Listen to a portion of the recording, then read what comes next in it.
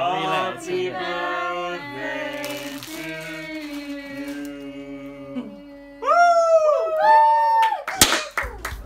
It was my birthday 2 weeks ago, so I'm now 24 years old. It got me thinking back to when I was younger and all the things that I wanted to do when I got older and all the things I thought I would do, like jumping out of planes and swimming with sharks and all of that. I always said to people, I was like, yeah, I'll do those things. I don't know if you've ever had the same kind of conversations with people. It's like, yeah, I'm pretty fearless. I'll do anything. And that still stands. I still feel that way.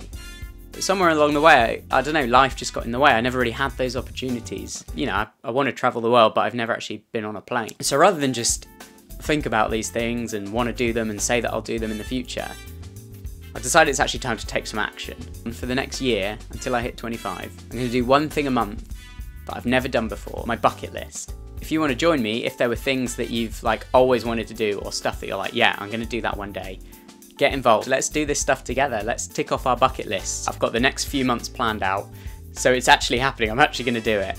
I'll meet you back here on the 7th of May for episode 1 of the bucket list.